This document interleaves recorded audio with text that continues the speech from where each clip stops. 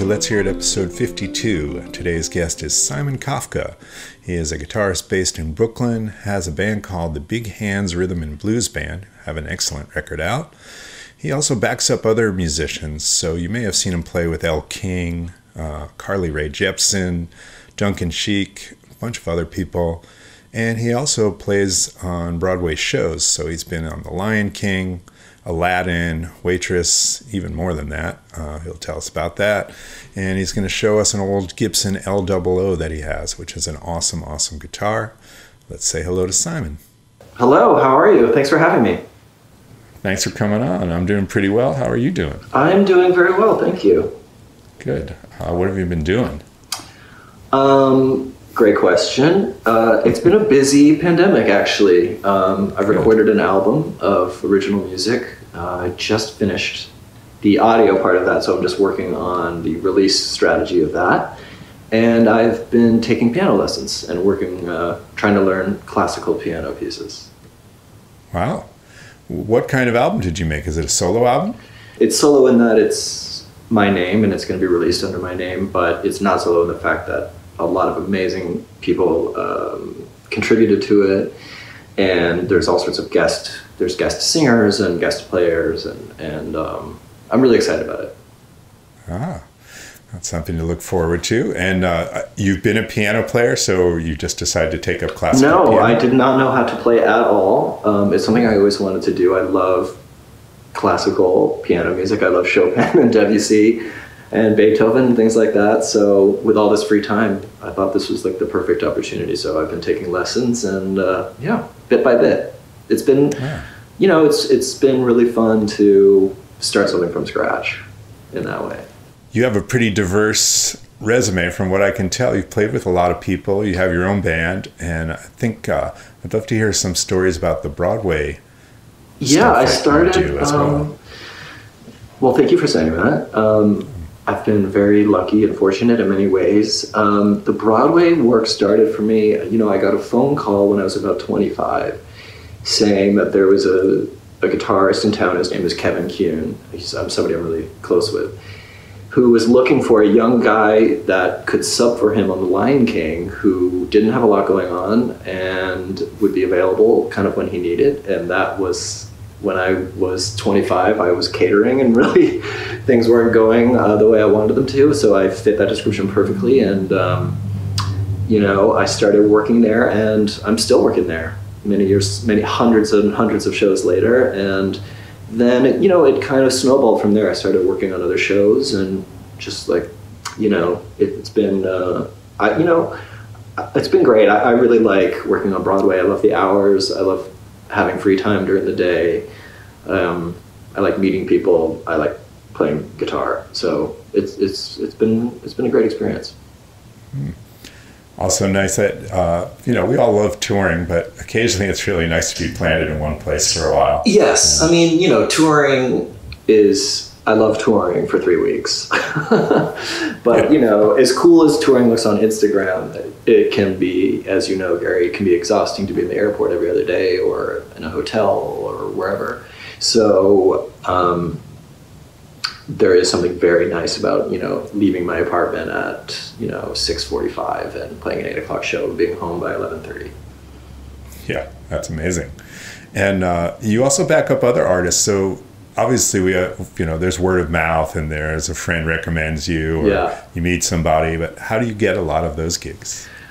Yeah, I mean, for me, it's been a combination of word of mouth and auditioning. I mean, the highest profile gig I had, I was touring with Elle King when the X's and O's song, before the X's and O's, they were auditioning guitarists specifically for the song X's and O's, because they were a band before that, but they needed somebody to cover the lead part. And I had friends in that band, and they asked me to audition, and it went well. And I was with her for 2 years, and just went all over the world playing those songs. And yeah, I was very fortunate to have that experience. I think the friend in that band is our mutual friend, Dave Scalia. Well, no, actually, this predates Dave. There was a different drummer, and when they were looking for a drummer, I was very happy to recommend Dave for the job, and he has been doing an amazing job. And he's, for anybody watching or listening to this, you know, really talented guy. He's the drummer on my record that's going to come out this year. Great player. Yeah, but no, it was a different drummer named Elliot Jacobson before that. Oh yeah. And but yeah, it was a wild experience. Well, that's great. Well, tell me about this Gibson L-00. So this is the guitar. I chose this guitar. I love acoustic guitar. It's my favorite thing to play. It's my favorite thing to listen to. You know, I grew up listening to finger pickers, and it's what I love to do the most. And when I was really young, I was in Chicago. I think I was maybe 20 or 21. And at my first trip to Chicago Music Exchange, I played an L-00. And I loved it. And so many years later, a few years ago, I found this one and I picked it up. And I just love everything about it. I mean, to me, there's nothing like an old acoustic guitar. I just think it's inspiring to hold, it's inspiring to listen to. I love recording with it, I love performing with it, I love playing it, I love just having it around the house, I love writing on it. Yeah, I'm really lucky to own it. I mean, what is better than just an old, really beautiful acoustic? I love it. And you think that's 1935 or so? So it's a peculiar story. I picked it up from a gentleman. It was a Craigslist thing. No, that's not true. It was a G-Base thing, but the guy was in New York, so we met up. And he had a very, I don't know how to describe it. I mean, it was like the apartment wasn't in the best shape, and it was bizarre, and it was full of bizarre things, and the man was very bizarre. And yeah, I was trying the guitar out, and right behind my head, I hear the sound of a drill. And for about 3 seconds, I was like, oh, I'm being murdered. This is what's gonna happen. And I was like, oh yeah, this is like a thing. This happens, you know. Turns out he was just like fixing something in this wall right behind my head, but and he just couldn't wait. He couldn't wait. It couldn't wait. But it was, you know, it was a crazy experience, and he had two, and yeah, I just fell in love with this one. I thought it had the most amount of character, and yeah, I love playing it. It was a crazy, and I think about that wild experience I had picking it up in the Upper East Side a few years ago. And is this guitar featured on the record you just made? Yeah, it's on every track, and I wrote every song on it as well. Excellent. Oh, well, give us an example. You could play a song or just noodle around, whatever you feel like doing. So to me, it just has this woody tone. My favorite guitarist ever, my favorite musician maybe ever, is Elizabeth Cotten. Oh. And I love her, and I love her songs. Freight Train is my favorite song in the history of songs. It's a good one. It's a really good one. And I know she plays that song on a Martin, but I love playing that song on, there's something about a Gibson that I really love, so.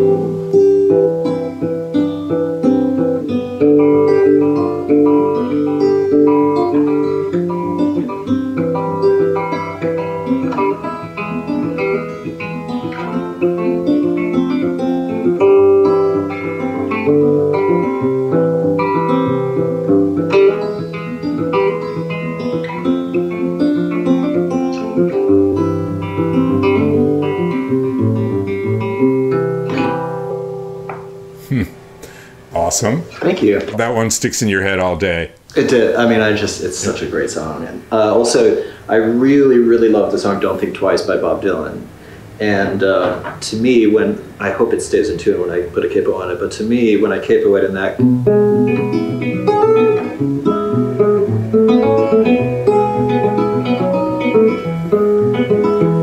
to me it sounds like the recording when I play it up there, so it makes me really happy. I love it.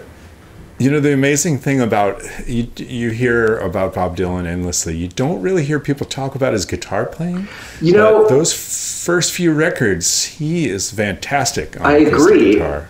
What I've heard, and I'm not sure of, and maybe somebody watching or listening to this does know, I don't think that's him on the recording. Really? Don't Think Twice. That's what I've read, but I'm not 100% sure. But I agree with you that he is amazing, yeah. I hate hearing that. I hope that's not true. Yeah, so, I don't know. In the same way, like John Lennon is one of my favorite guitar players. Like, I just love the rhythm stuff he does and the finger picking stuff he does, you know. Yeah. What else you got? As far as playing or guitars? Yeah. Well, you can play the Bob Dylan song if you want. Noodle through it.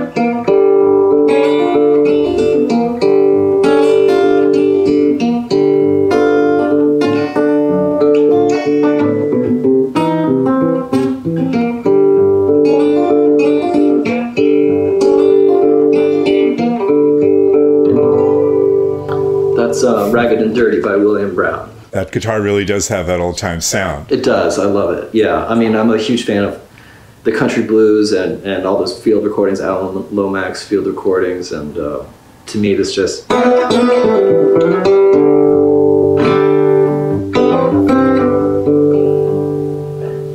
Sweet. Yeah, it's great. I can't put this guitar down when I have it in my arms. Well, great, man. Thank you. Thanks for showing us that. I look forward to hearing your record. Thank you. When do you think that's going to come out? If I could plug one more thing. Yeah, please. If you don't mind. I'm in a band called Big Hands Rhythm and Blues Band, and we put a record out on Rope-A-Dope a couple years ago that I think, I really love this record. I think it's great. And so if anybody watching this wants to check that out, please do. And, you know, we have done some touring. And we were in Eastern Europe in 2019, and we play in New York City. You know, when concerts happen again, we will be playing. Andy from Rope-A-Dope is one of my very old pals. I haven't seen him in years. It's a great company, and you know, Lewis, and I have nothing but great things to say about it. Yeah, great, man.